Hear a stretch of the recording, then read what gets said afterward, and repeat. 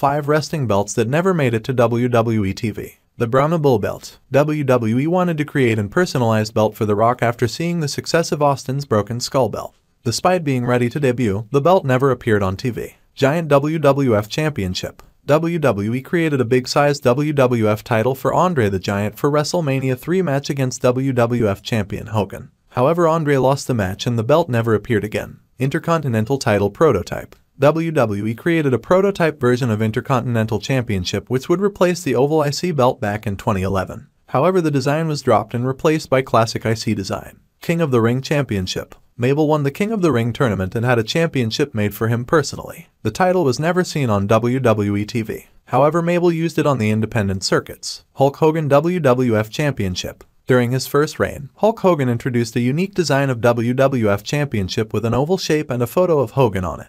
The belt never made it to the TV.